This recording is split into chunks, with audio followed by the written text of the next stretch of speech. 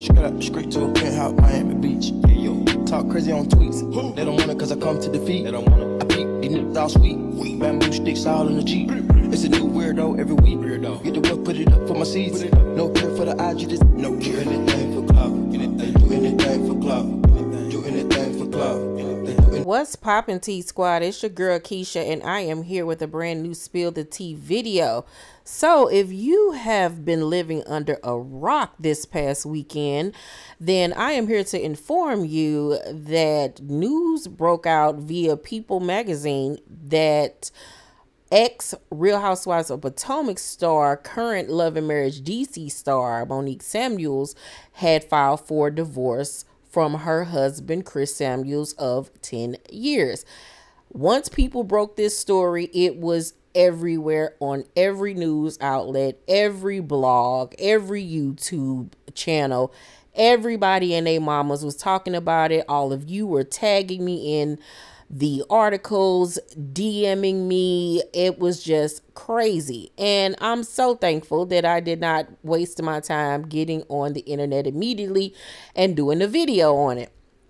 Because hours later, she went live, well, did a video debunking those rumors.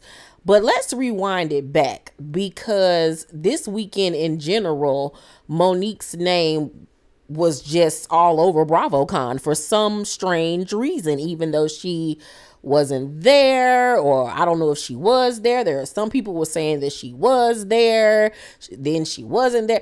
Child, Monique's name was on these heifers' mouths, and like I said, she ain't even a housewife no more.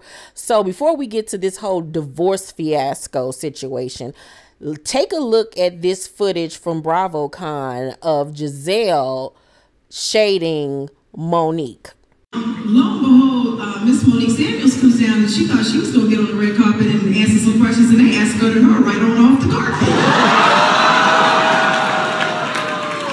She's no longer a housewife. She's no longer part of Potomac. I don't know. Radio. She's on a very popular radio station. That did not get her the credibility. 6 to 10.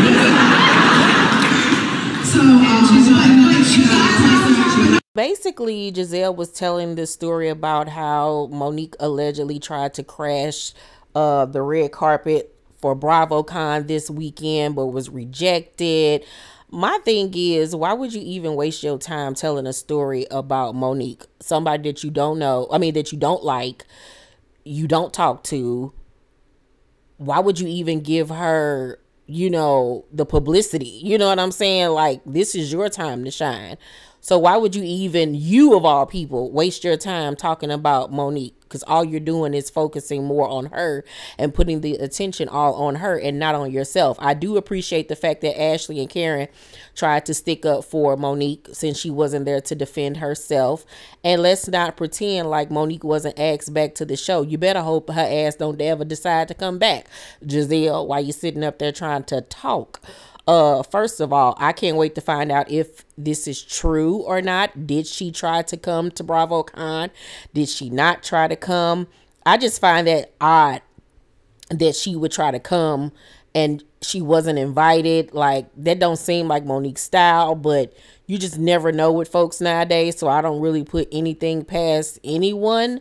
So who knows as far as that's concerned.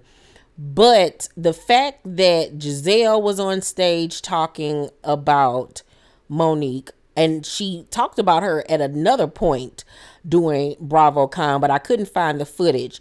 Then you have this footage that I'm about to show you all of Ashley, you know, talking about the state of Monique's marriage. Take a look. And our panel when you said we I could have been anything. She could have been getting a new hairstyle. Changes. How is she doing?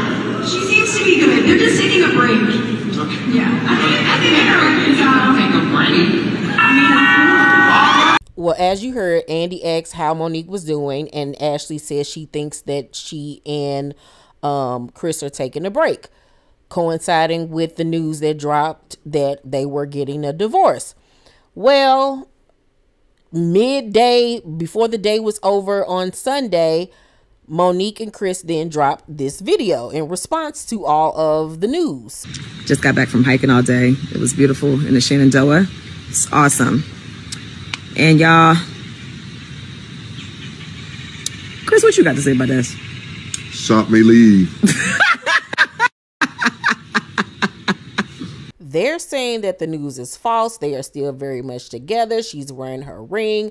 They're laughing about it. She said that they were going to do a video tonight on her YouTube channel to discuss all of this. I'm wondering what the fuck is going on at this point. I have two thoughts. One of the thoughts is, did Monique and them put this information out there themselves to garner publicity? Was this a publicity stunt? Did she put the bug in Ashley's ear and that then translated and got around to the blogs and the magazines that they're getting a divorce?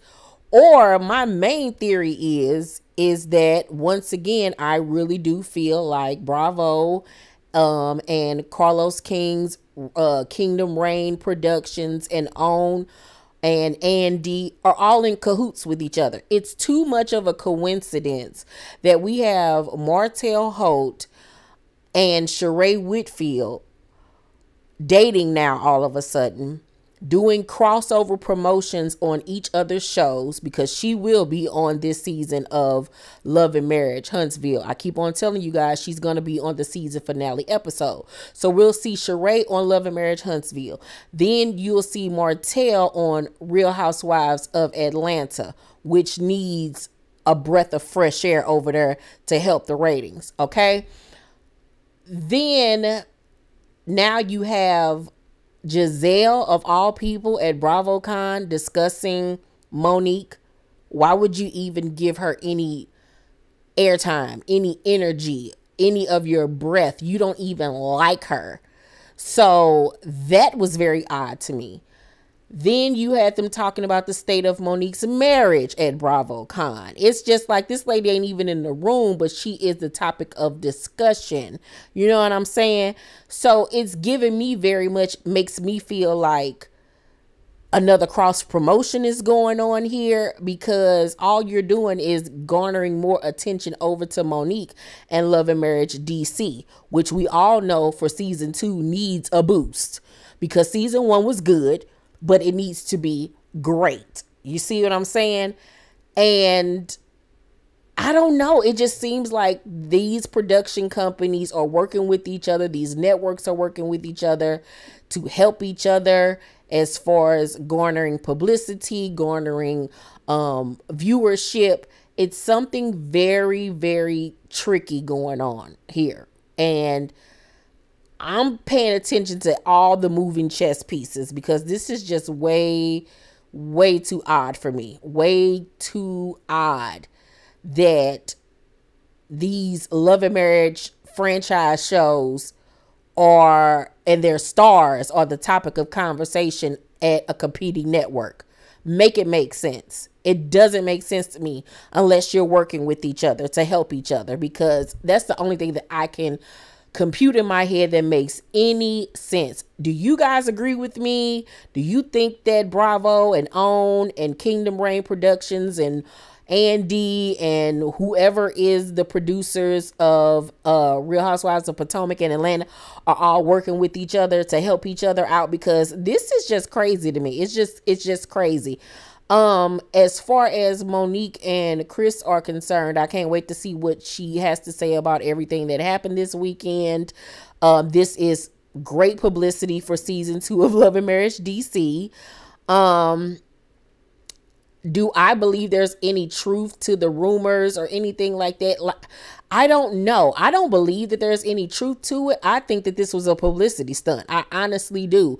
I think that this was something drummed up by the networks or something, because none of it's making sense. I can't wait to see what she and her husband have to say when they do their video on their YouTube channel.